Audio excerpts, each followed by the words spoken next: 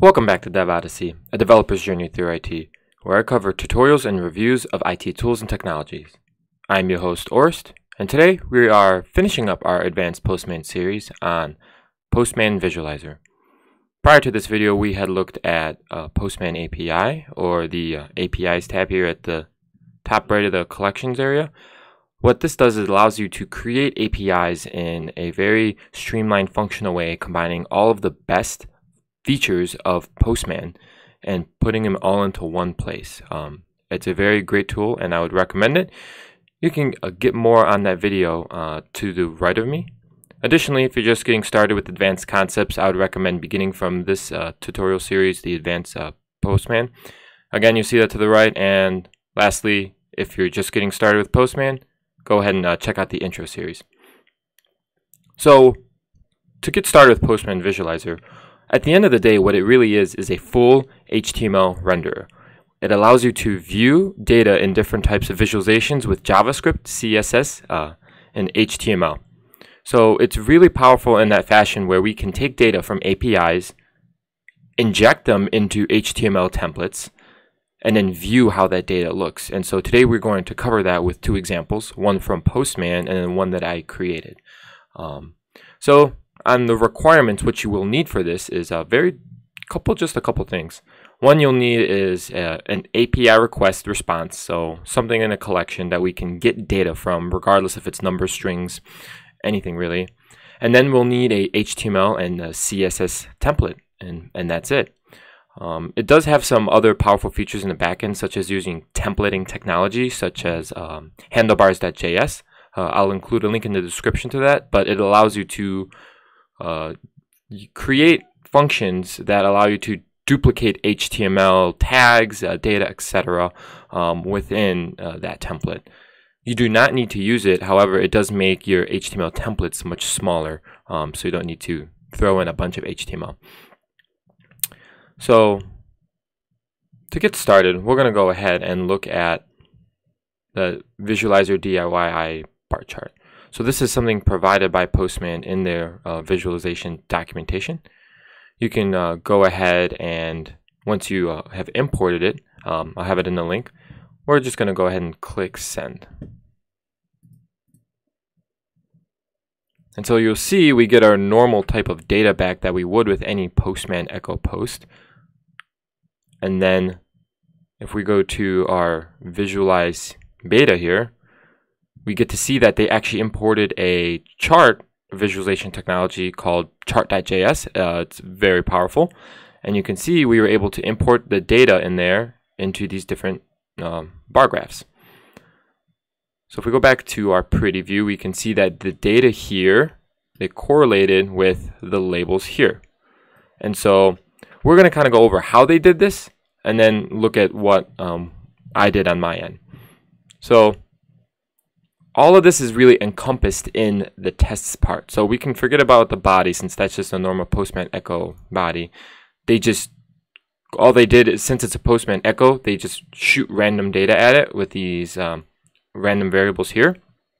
And then they know they get it back out. So in our tests, this is where all the magic happens. We create a constant called response, and we pull out the response in JSON, assuming it's JSON. Then we create a constant visual or viz data, and this is just a data object that takes out the values here and collects them or makes it smaller and easier to consume in our template. So we have labels and then we have data as we saw there before. Now here we have our template, and so I won't go over all this, but exactly what it's doing is it's creating HTML and we're creating a canvas with my chart. We pull out Chart.js from a CDN. So we pull out that JavaScript. We create the chart within here. And then we leave the values that we need blank because we will insert them later using pm.getData. So once we've done all that and put this together, just at the bottom here, we access that data using, again, pm.getData. And we pass in the data value from here. So this is what we're passing in as value. We pass in value.data, as you noticed above. That's basically visData.data. And here we have visData.labels. And then at the end, we update the chart, and it should render. The last thing we need to do to put a ribbon on it is call the PM Visualizer set command. And what this does is it allows us to inject our template and inject the viz data and combine them together to create what we have seen in the Visualize tab there. And that's really it. So I'll go ahead and run it one more time. And you'll see we get different data since it's sending us random country codes, random data, etc. So now I'm going to go over to my example, and I call it Visualizer Line Graph. So I noticed that on their website they have a heat map, they have a map of country, I'm actually not sure what it is, and then they have a bar chart. So I wanted to create a line graph. And what better to work with line graphs than with financial data, stock data. So I'd like to give a shout out to worldtradingdata.com. I was able to get an API key from them. They have a great offering for 250 requests per day for free. And so thanks to them, I was able to pull some live daily data back on different stocks and throw it into here to demo out Visualizer. So here in our get intraday stock shares, all we're doing is sending an API GET request to their intraday API with the stock symbol, in this case, which is Snap for Snapchat, and then the token, which they have as a demo token available, but then I also obtained another token to show different stocks. So we're going to go over the test real quick and see all I did is basically exactly the same thing. I get my response.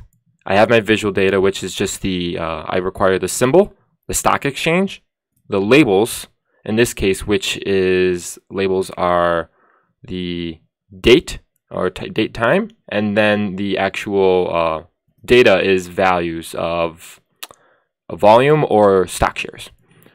So in here, I do the exactly same thing. I went actually on Chart.js and pulled the script down. I had to get slightly different things in order to make it look nice.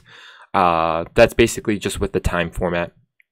And again, you can see within the chart, I update the labels and the data in separate responses or in the PM.getData below.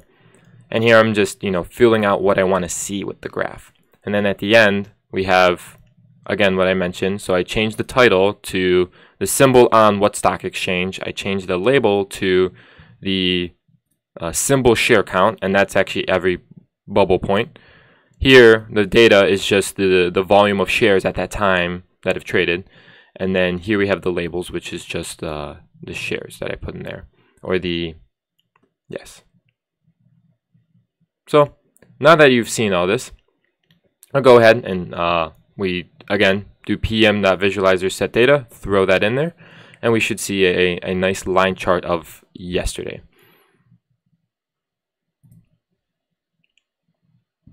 So we can see in our response, we get the symbol, the stock exchange, the intraday, which I get an array of these, actually these dates, and then the volumes.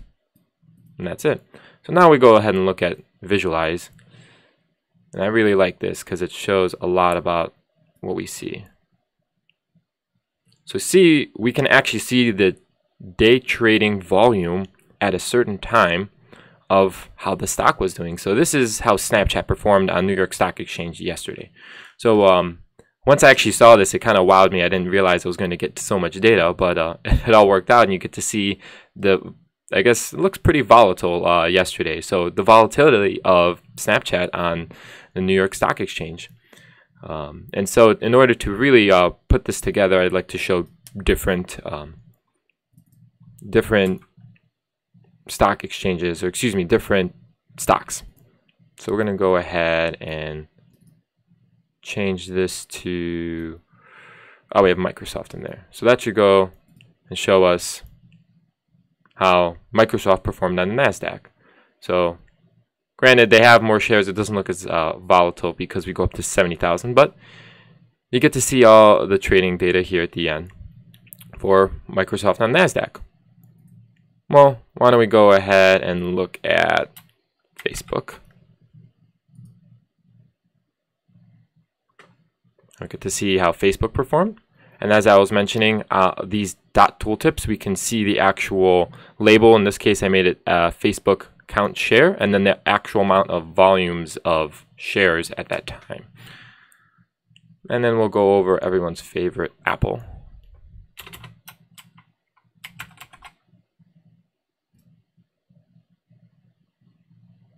And there you go. That's interesting. It's very high. But you get to see on this very nice tooltip, not only the share count, but also the time that it was. So that makes it very useful. So yeah, that's really all I wanted to show you within here. Now, if you do run into issues, what you can do is, and I did, so I recommend you can right-click on the visualization, or even if you don't have a visualization in here, you can still right-click on it and look at Inspect. Or if you do F12, since it's just like a web browser, you can get the developer tools. So within here, you actually can inspect under the body of elements exactly what we had in our test script. So this is exactly the same thing that we have in our test script that's just rendered in HTML.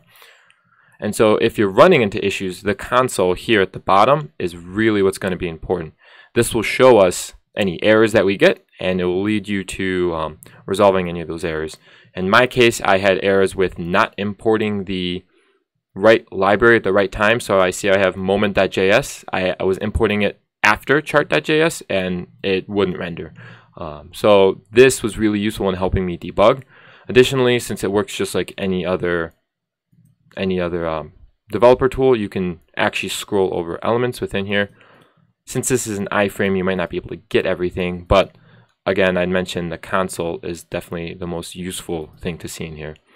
And again, if you ever want to look at other stuff within here, like the network, how the API performed, you can see that data within here as well, cookies, etc. And that about does it. So again, I thank you for following me on this journey. If you really like this video, please go ahead and subscribe. And to be sure you get the next video when it comes out, click the bell for notifications. If it also was valuable to you, go ahead and give it a like. So I'll catch you guys in the next video, and just want to give one more shout out to worldtradingdata.com. Thank you for helping me with this, and I'll see you guys in the next video. Stay tuned.